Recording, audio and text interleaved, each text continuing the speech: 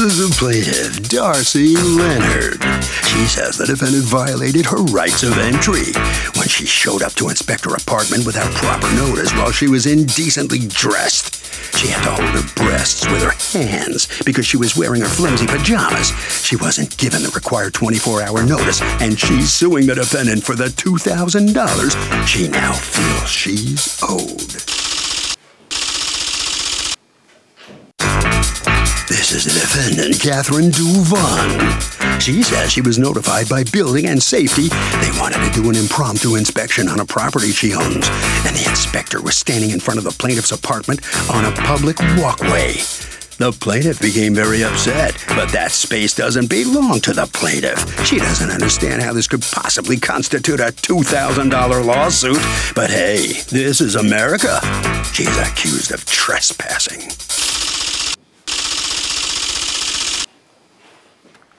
All parties, please use your right hands. Welcome back to the People's Court. Next case in the docket. The plaintiff says the defendant violated her rights as a tenant by entering the property without her permission. But the defendant says the city wanted in and the plaintiff had no right to say no. It's the case of enter at your own peril. Thank you, Douglas. Darcy Leonard? Yes. You are suing Frolic House, LLC, Sky Chamberlain, represented here by Catherine Duvon. You are a Ma'am, hi. Hi. I'm talking. I don't know why you're staring her down. You are a co-owner? Yes. Okay. Who owns it with you? My adult son, Sky Chamberlain. Got it. For $2,000 for abuse of right of reentry. Okay. Talk to me. Hello. Yes. Thank you, Your Honor. I am here because on December 6th, the landlord abused the right of reentry without written notice and non-emergency reasons. When I woke up to a text at 11:47 that had been written at 8 a.m. that said that they needed access to the property between 11:30 and 1:30 from Sky Chamberlain. I asked if it was an emergency, and I was given no answer. I negotiated giving courtesy of access at 12:30, as I saw. What did they need to do? Go into the apartment? They said that they need. This is an apartment building, right? It was an apartment building, but it has since been changed to a one-family house, which is grounds for eviction. So this is part of a pattern of getting us evicted. Wait, what's going on? What is this place? Is it an apartment building or is it a house? What is it? Well, that's what Building and Safety wanted to determine. They had a permitting question, so they wanted to come out and make the determination if it was a single-family residence. That's all the history of the permits show. So that's why there was an inspector there?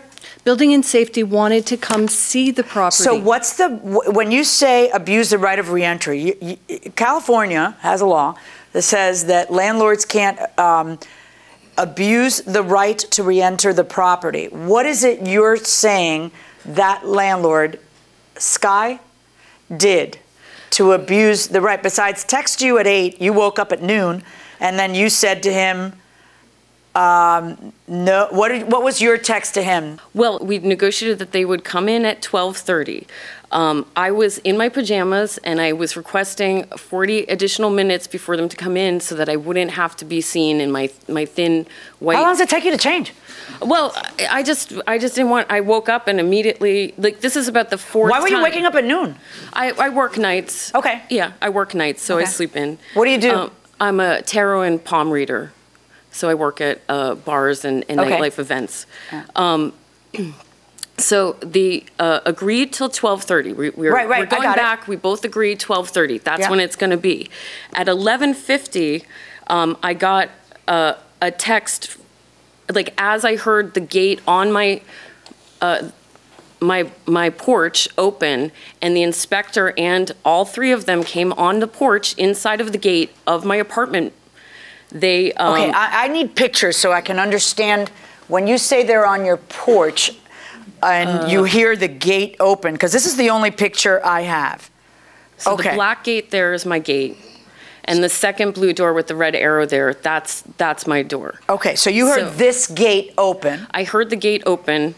As they were coming in, I got a text from Sky saying, we're gonna just bring the no asking, we're just going to bring the inspector onto the porch. So we're just going to start the inspection on the porch, even though you already said you We're going to do it at 12:30. We're going to do it now. Why don't you stay inside and not come out? What's the big deal? That's what I'm trying to figure out. What is the big deal if people are on that porch? Like, why don't you say in your complaint, I was in a thin T-shirt and and I felt vulnerable. Well, just don't come out. You're the one who came out in your thin T-shirt. Why didn't you just let them start on? I guess I'm trying to figure out how this amounts to a $2,000 bonanza, because I don't think that's what we're really here about. What we're really here about is you like living there. You've lived there how long? I've lived there for over a year. I don't like living there anleanymore because you're out, right? You know you're not going to get to stay there. The treatment that I have no peace so when's of your lease over? I have no. When's your lease over? They never gave me a new lease. So you don't even have a lease. So why don't you give her a notice of eviction since it's so unpleasant? I just want to stay on point with this.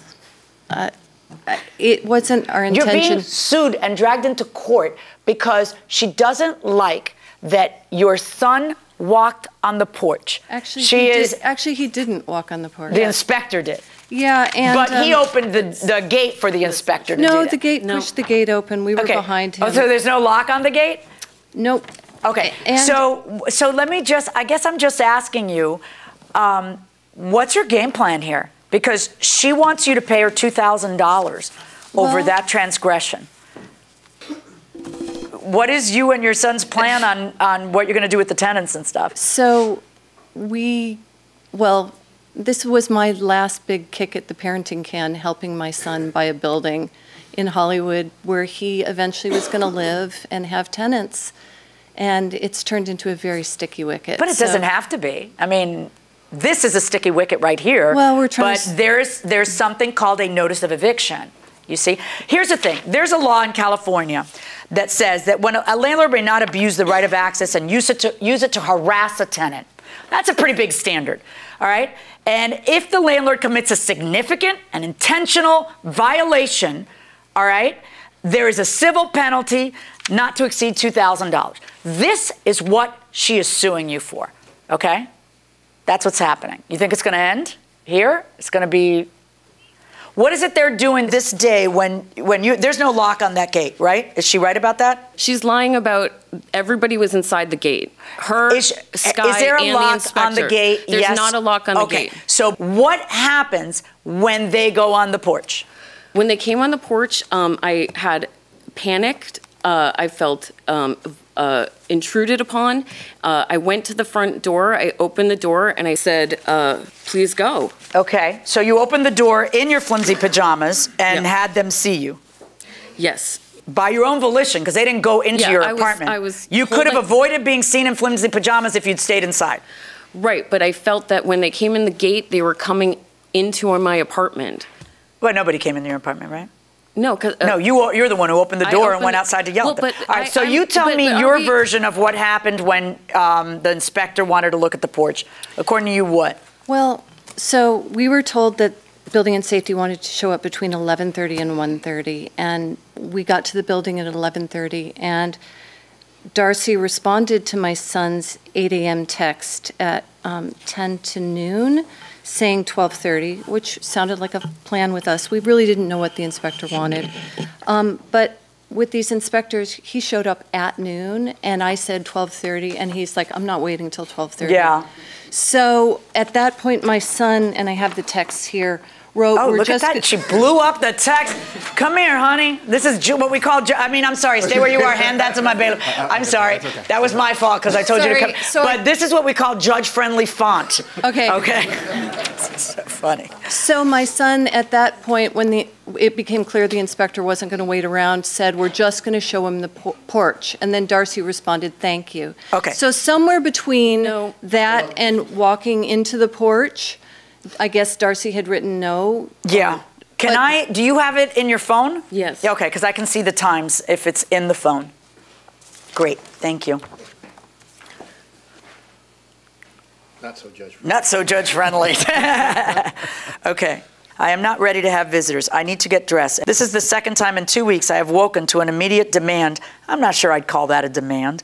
I have the right to say who comes in and when, unless it's an emergency. It alarms me that if I hadn't seen this, it might seem like you might have just come in while I was still sleeping. That is not acceptable. I can make myself ready to receive the inspector at 12:30 as a courtesy to you. You're welcome. Okay. He answers, there was never a plan to enter unannounced or without permission. And then he says, we're just going to show the inspector the porch now. She says, thank you. And then she says, no. Okay. So here's what we've got. We've got, we're just going to show him the porch. And then you're showing him the porch. And then the only reason anybody sees you in your 90s is you barge out because you're mad. What are you really mad at, though? Or did they walk into your apartment ever? They've come into my apartment many times. Every time they've requested access, it has been with no advance notice. Right, but hold on one second. Have they ever walked into your apartment without you knowing? I believe that she did once. How do you know? I was in there. Why do you say you believe then, if you were there? Honestly, there's so many incidents that I just can't. No, I'm asking about something very specific. Did anybody ever barge into your apartment unannounced? So if the answer to that is no, there's no barging what we're talking about in, is people trying to gain access by texting you. Well, sometimes it was knocking on my door, though. Often it was either knocking on my door or getting a text that's like, we need access now, and I was afraid that if I didn't comply, that I would get evicted, which is what is happening. I think suing them for $2,000 is going to get you evicted. I already have an eviction because a housing department. Because they say it's a single family. They say it's a single family. So you had to already evict all the tenants? They haven't served us anything yet. Well, then how do you have an eviction? Because housing called and said that we're getting relocation money and that they need to work it out. You're getting relocation money. How much money are you getting? I'm not sure. I think it might be $10,000. You're getting $10,000 to relocate? Only in California. Doesn't everybody just want to move to California right now? You're getting 10 grand to relocate of taxpayer money. On what theory? You don't even have a lease. You're on a month-to-month. It's not taxpayer money. Oh, what is it? It's our money. How come? That's the Well, law. I actually feel better about that. All right, so do you have a lawyer? No. We're new at owning a building. You're new. Go consult a lawyer. That's when people consult a lawyer. That's good advice. Right before you shell out 10 grand to this one and 10, how many tenants are there? There's 2 tenancies. That's 20 grand. Go see a lawyer for $500 for an hour and find out, just buy an hour of a lawyer's time and figure out what's going on. Good advice. Hey, there's just, there's one other picture that I brought. Yeah, let me see the picture. This is just as far as the inspector got onto the porch. Let me explain something. I don't care, and I'm going to tell you why I don't care. So if the city wants in to inspect and you rent that apartment, do you have a duty to let them in? Honestly, not. It's private property, and it's your right to let them not allow it in. It is the city coming at you now saying, we need in. We need to check something to see if something's legal. What do you say? I'd still say no. I would not let them in. You wouldn't let them in? Nope, not my What do you say? If it's a rental property, it's not technically yours, so maybe yes, the city can go in. Okay, I'm getting some nods here going inside the courtroom. Walking onto the porch, to me, is not what this statute was meant to cover. It was meant to cover the kind of landlords who are creepy and disrespectful and even though it's their property, they think that renters have no rights and that they go in and it was meant to cover something that isn't this. Putting your feet on a porch because somebody's sleeping at noon and, the inspector's there and you're telling, okay, we'll just look at the porch, don't worry. That, to me, is not a violation that entitles her to $2 grand. So my verdict is against you and for the defendant. My business is done here now. But you guys really should speak to somebody, even if you just buy a few hours of their time, to get... That's great advice. You know what I'm saying? Thank you. All right.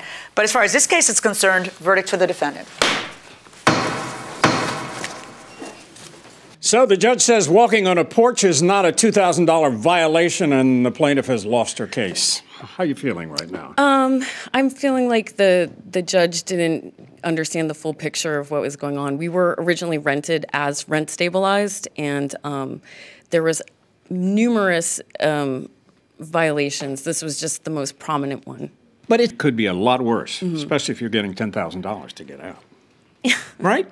It could be worse, yes, but it could be better. Okay. Well, good luck to you. All right? Yeah. Sorry you lost your case. Oh, thank you. You're welcome. Yeah. You must sign a few documents on your way out of the courtroom. And now here comes the defendant. I don't know. You got some great advice from the judge. What do you think? I think it was sound advice to consult with an attorney. Thank you very much. Thank okay? you. Good luck. Thanks. Interesting case, Harvey. You know, when you're really unsure of your legal rights like this, I will tell you this. A lot of cities, especially big cities, they have bar associations, associations that lawyers join. And a lot of them have what they call bar referral services, where they have referrals, and some of them have these low-cost consultations where you can meet with a lawyer for a low-cost, sometimes even free, for 30 minutes. And in that period of time, you can really get some good advice on what your legal rights are, what to do and what not to do.